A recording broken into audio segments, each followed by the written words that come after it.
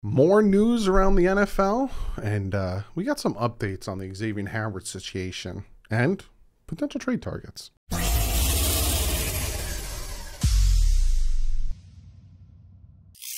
What is up, fans?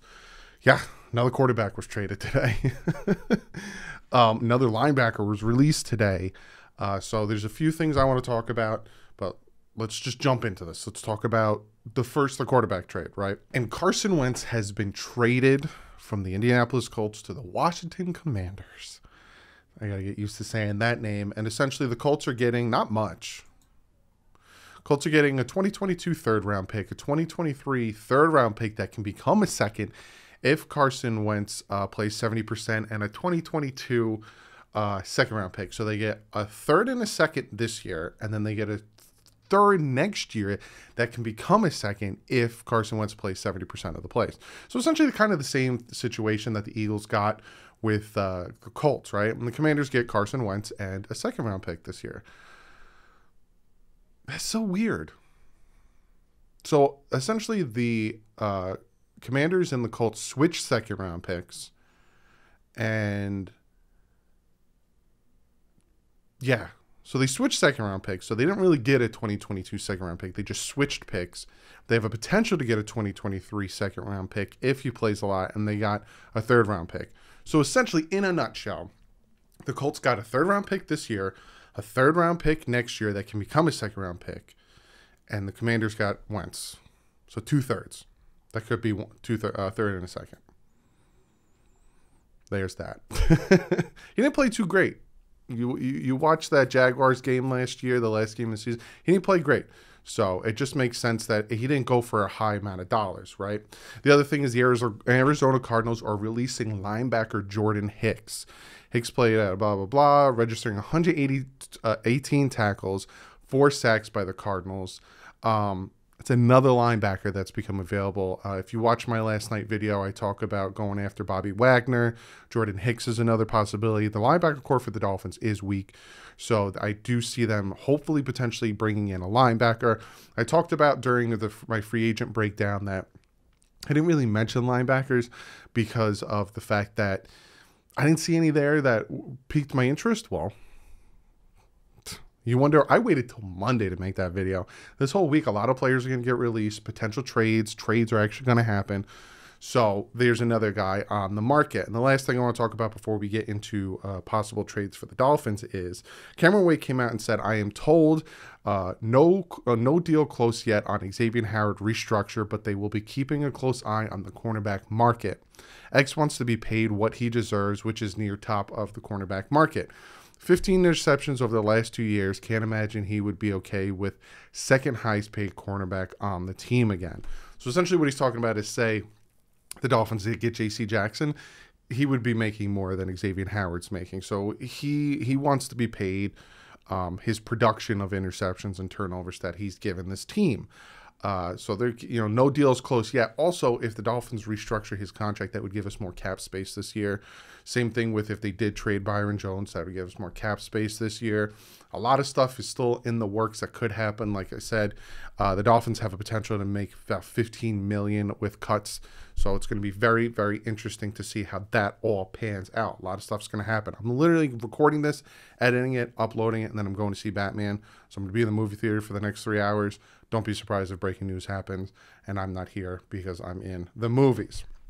So let's talk about what I wanted to talk about in this video, which is potential trades that the Dolphins might talk about. Now, I have Calvin Ridley on here.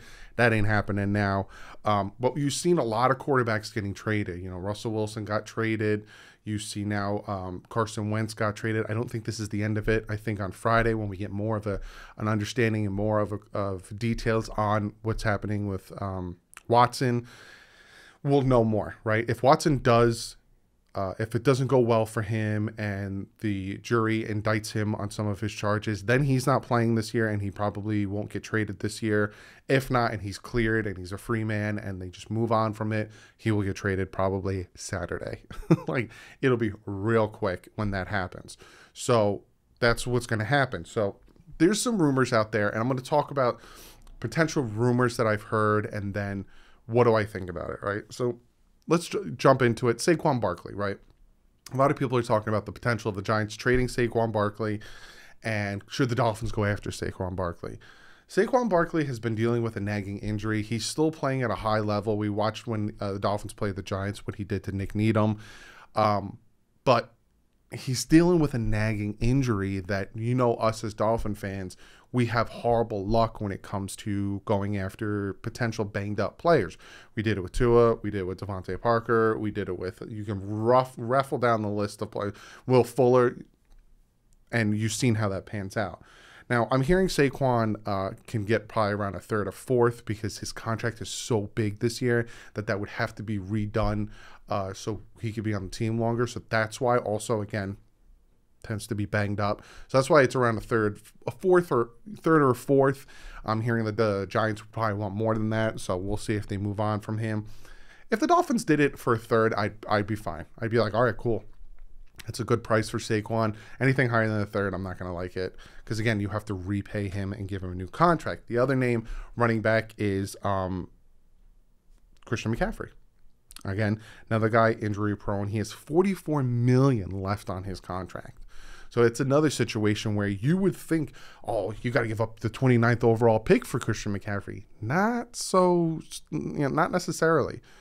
There's a lot of factors that go into what draft pick you're going to give up and yada, yada, blah, blah, blah, bing, bang, bing.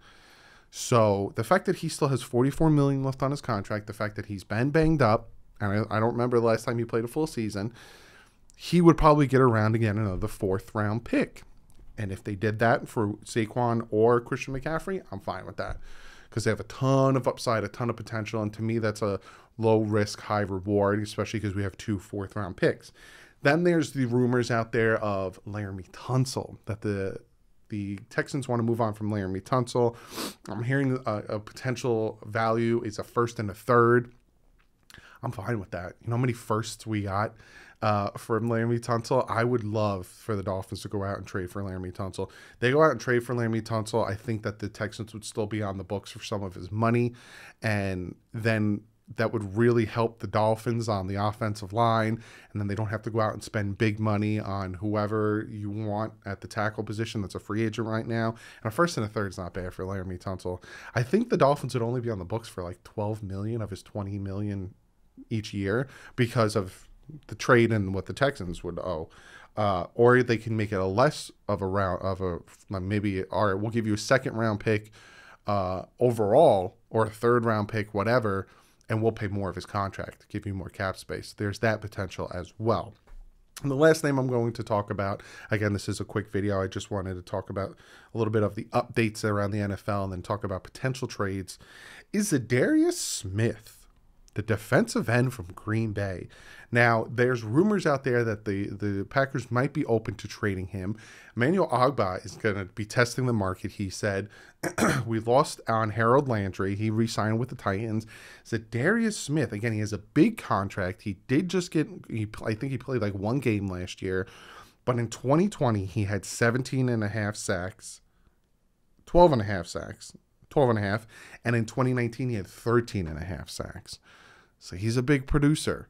So I wouldn't mind if the Dolphins did try to trade for Zadarius Smith if they can't bring back Emmanuel Ogbah and because we lost out on Harold Landry. So I wouldn't be surprised if the Dolphins made some moves and made some trades. I will just say this, right? Don't be surprised about anything. You hear the GM say, oh, we're not going after this guy. You hear the GM say, oh, we're going to do this, we're going to do that. And they always come back and do the opposite. Look at the Giants with Odell Beckham. We just signed him to a contract. We're not going to trade Odell. Boom, trade him to the Cleveland Browns. Take what GMs say and throw it out the window. So anything could happen on this weekend, the next couple of days, and the next week or so when free agency starts. So for me, if the Dolphins went out and got Barkley or McCaffrey and gave up a third or a fourth, I'd be fine with that. Nothing higher than a third. Laramie Tunsil, I'd love that trade if they potentially went out and did that. And again, Zadarius Smith, if you can't get Emmanuel Ogbah back in here, Zadarius Smith is a production machine on that defensive line. But comment below. Let me know what you think. Do you think that who won that trade with Washington and Indianapolis? I think it was an even trade. I think it was good value for both sides. Do you want to keep Xavier Howard? You know, they're not getting close to a deal from what I'm hearing. Or would you just replace him with J.C. Jackson, being that they are looking at the quarterback market? More linebackers are being added to the free agent pool. Do you want to add one of them?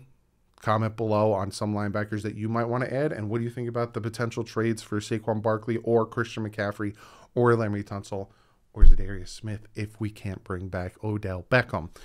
Odell Beckham. What am I talking about? Emmanuel Agba. My brain is just not working properly.